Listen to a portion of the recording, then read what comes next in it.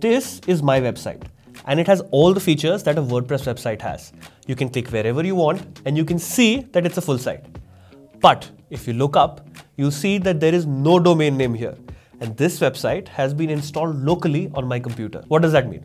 Normally, you need to buy a domain and hosting to then create a WordPress site. But if you don't want to launch your site on the internet yet, and you only want to try and test WordPress for free, then you can install WordPress locally like this on your computer. Now you can use the default editor to create your design, but that can be complicated and take time. But what if you could get a really well-designed template here for free and then edit it using drag and drop like this?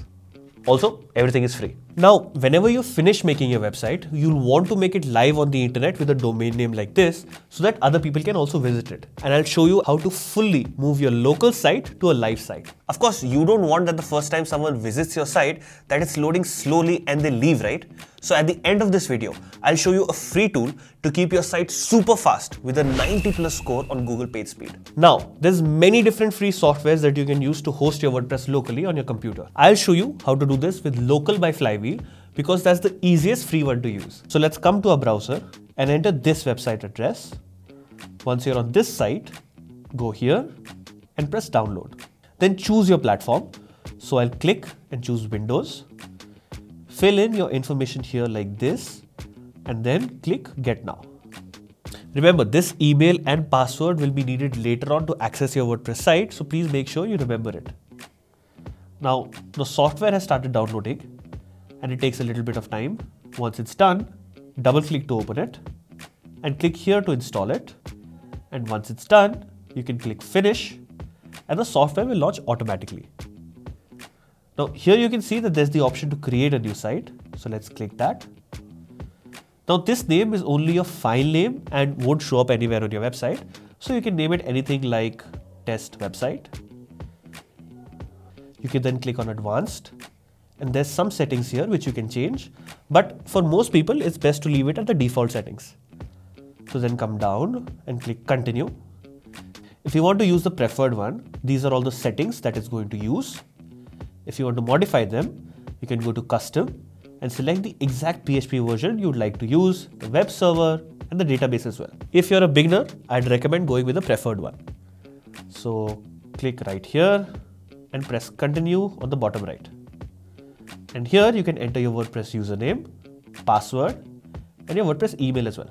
Then go down and click add site. Now WordPress is being set up and this can take some time. When it's done, then you should see this kind of dashboard. Then you can see a site domain right here, SSL details and more details. So now go to this admin button and click it. It will then open your WordPress login page. We can then go ahead and type in the username and password that we had created before and then press login. And here we are in a WordPress dashboard, exactly the same if you were in a live website. You can go to plugins, add new, install a plugin and do everything else that you would normally do with WordPress. Now, if you go on top, you can see that this is a locally hosted site. I can click here and this is what our site looks like right now before you've added any themes or plugins or content to it. To edit your website, let's go back to your WordPress dashboard. On the left, you'll see a navigation menu with different options. Now, the first thing we want to do is change the appearance of a website by changing its theme. So go to appearance and then themes. You'll see a few themes that are already installed. To add a new theme, click on add new at the top. Now you'll see thousands of free themes to choose from. For now, I'll search for the Astra theme because it's good for beginners. I click install, then activate. So it's live on my site now. If we go back to our tab and refresh it, we can now see that the design has changed. Now, it can take a lot of effort to modify this site design into something that we want. So we're going to take a shortcut here. Go back to our dashboard. Now we'll install a free plugin by going to plugins and then add new. And just like themes, there are thousands of plugins here to choose from. Search for Astra starter sites because it will have some pre-made website templates that will save us a lot of time. Click install, then activate. Now click on library to see all the templates that are available. Remember in the intro, I showed how we would edit a site using drag and drop like this. To get that ability, select Elementor on top before you click a design. Elementor is basically a popular page builder that's connected to this plugin. Now I'll choose this design overall, I like this.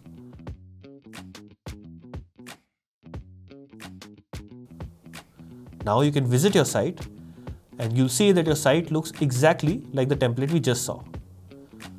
There still are many options here. So I'm going to click and open this in a new tab so we can see what our website looks like. It has all the different pages as you can see here, and the features are also there. Now I'm going to show you how to customize your content, pictures and everything else on your website. Go back to the dashboard, go to pages, all pages. These are all the pages that were imported with the template that we had just added. You can also click here to add new pages if you want. From here you can add a title, content and more. Once you're happy with your page, you can click on the publish button to publish your page. Coming back, you can click on any of these to edit them. I'm going to click on edit under home. From here you can see the Elementor page builder. This is a drag and drop interface that makes it easy to customize your website. For example, if you want to change this text, just click on the text area and now you can change it. Let's say you want to change this button style, click on the style tab and now you have different options to customize it. If you want to change this image, you can click on the dots here, then go to style and change the image here. If you want to add a new section, you can click on the plus icon. From here you can choose the structure of the section. I'm going to pick this one. From here you can click on the plus icon to add a widget for a heading, image, button, whatever you want. If you want to move this section, you can just click on the 6 dots and drag it to wherever you want. Every time you click Save Draft, Publish or Update, WordPress saves that version of your post as a revision. Even if you don't select those options, WordPress still auto-saves a post version every minute that replaces the older autosave version. To undo a change, either a post revision or an autosave version can be used, and it takes just 3 steps. On your WordPress dashboard's left menu, hover over Posts and click All Posts. Find the post you'd like to revise, hover over it and click Edit. If you're using Gutenberg, once you click Revisions, this will lead you to your Revisions interface. Here, WordPress automatically compares a version with the one that was created just before it. There is a slider at the top that you can use to switch between versions and check which one you need. You can also tick the box near Compare any 2 versions and select the 2 versions to compare using the same slider. Once you've decided which version you want, click Like to restore this revision or Restore this autosave at the top right. This will restore the entire version and you'll be redirected to the editor. If you'd like to just restore a specific section, you can do so by copying that paragraph, returning to the editor and pasting it correctly. As you can see here, this menu is a navigation tool that helps visitors navigate your website. To create a menu like this, go back to your dashboard, go to Appearance and then Menus, click on Create a new menu, enter a name for your menu and click Create Menu. On the left side, you will see different items you can add to your menu. You can add pages, posts, custom links and categories. To add an item, simply check the box next to it and click Add to Menu. You can rearrange the order of the items by dragging and dropping them. Once you're happy with your menu, select where you want it to be displayed under the display location and click Save Menu. And there you have it. You've just added a menu to your website. Now, if you want to change this area, which is the header of your website, or scroll down and this is the footer of your website, both the header and footer can be edited by going to the Customize option. Now you can see that there are some blue icons and you can click on them to change things. Like if you want to change this logo, just click here and you'll be able to change it. The same way you can edit the footer of your site as well. Okay. Once you're done, click Publish and you can make all these changes live on your website. Now the first step is to open the folder that has our website files. Now these are the HTML files we will upload. Make sure your homepage is named as index.html. Now instead of uploading them one by one, select all of them, right click and compress them into a zip folder. Now we will use this folder later on. The next step to publish your site on the internet is to get a hosting plan and domain name. Now, there are many hosting providers and no matter which one you select, don't worry, the steps I show you in this video will work for all of them. Today, I'll use Bluehost, not because it's sponsored or anything, it's just that I found a discount link for it and yes, you can also use it. After clicking this link, we come to this page, click on Get Started button. You'll see a list of plans. For beginners, the basic plan is more than enough. Click Select here. Next, you need to choose a domain name, which is your website name like this. From here, you want to fill out all your account information like this. Scrolling down, you want to review the package information. For beginners, I recommend starting with the 12-month package. It's a good balance between cost and commitment. Then scroll down to the package extras, uncheck all the extras, agree to the terms of service and click submit. Finally, enter your payment details. After your purchase, you'll be prompted to create a password for your account. Once you click submit, they'll send you an email to log into your hosting area. Now log into Bluehost and you'll see the option to create a new site or migrate a site. Click on migrate website, click here and then click on file manager. Open the public HTML folder. This is where we will upload our website files. There might be some sample files in this directory, so let's get rid of them first. We need to select all the files and click delete. Good, now we can upload the website files. Click the upload icon and choose file. Select your website file, which is that zip folder. Now the processing icon here shows that uploading is in progress. Once the process is completed, you can now see the file in this folder. Set the destination as the public HTML folder. Now you can see that all of our website files are now extracted. Okay, next we need to install WordPress because that is the best free website editor that will help us customize our website later on. Click on the My Sites tab, click the Start Building button.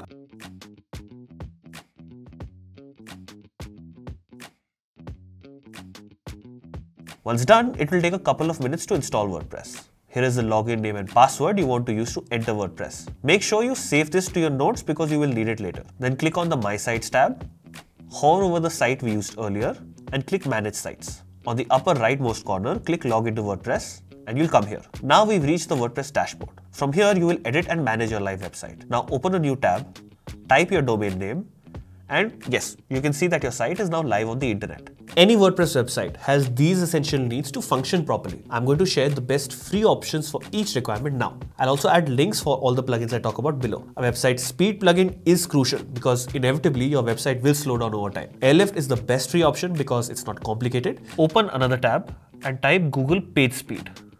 Now, here click on Page Speed Insights. This is a free page by Google to check if your website is loading too slowly and driving away visitors. So now let's go back to our website, copy the URL and come back and paste it here. Then click Analyze. Now you can see that this site score is quite low because a decent score looks like this. It's in the 90s and the other numbers are also green, not red. This is normal because as we add more content, plugins and other things, our site slows down. But don't worry, we can just install a free speed plugin to keep our site fast no matter what we add to it. So we will go to another tab and type airlift.net. By the way, yes, that is my face because my teams built this, but don't worry, it is a 100% free plugin and we've built successful plugins before, so you can trust when I say that this is the best free speed increaser in the market. So click sign up, then add your email. Now paste your website URL here and click here. Now download the plugin by clicking here. You can see a zip file has been downloaded. Then go back to your WordPress dashboard, go to plugins, then add new, then drag and drop the folder. Install the plugin and then activate it. Now your site is automatically being optimized. And here you can see a big jump has happened in your site speed. If you go back to Page Speed Insights and then click Analyze again, you'll now see an improved score. We need backups because there's many reasons why your website can lose data or get deleted. You might see that your web host offers backups like Bluehost is offering those here, but these are very unreliable. For a free option, Updraft Plus is a solid choice. It's user-friendly and offers scheduled backups, so you don't have to remember to do it manually. However, a backup is only good if, when in trouble, you can use it to restore your site. Updraft Plus backups often only restore partly or sometimes not at all. So there is a risk that if you go with a free option. To get a 100% guarantee that your full site will be restored every time from its backups, you should use our paid plugin BlockVault because it gives unlimited storage and makes multiple copies of your backups to make sure that you always get a full restore. Moving on to security, the most popular ones are iThemes and Sucuri, but both have a lot of flaws. Malcare is the best free option because it offers many premium features for no cost. If you ever get hacked, you can pay to upgrade your plan and you'll get one-click malware removal as well as enhanced security. Next, let's talk about SEO. RankMath's free version is great for beginners. It guides you through the process of optimizing your site for SEO and also has an AI content assistant that gives you real-time suggestions to improve your content's SEO. Once you're ready to pay for more features, try Ahrefs. We use it as well, and it's got many powerful features. Then you need a good email plugin for anyone interacting with your site, whether they fill a contact form, try products, or whatever else. MailPoet is a great free plugin. It offers drag and drop email builder, automated emails, and even analytics, so you can see how your emails are performing. Here's another video I thought you'd like.